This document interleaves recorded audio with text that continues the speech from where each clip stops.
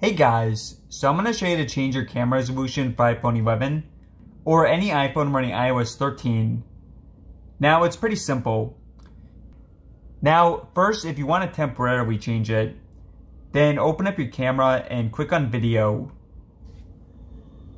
So right here in the top right, we have HD and 30. So if you click on HD, then it changes to 4K. Or if you click on 30, then it changes to 60 or 24. Now, this is just temporary. So, for example, if we close out and go back in,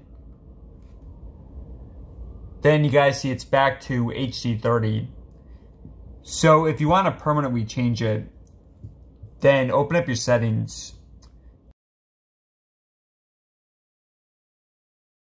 Then you're going to scroll down and you click on camera. Record video,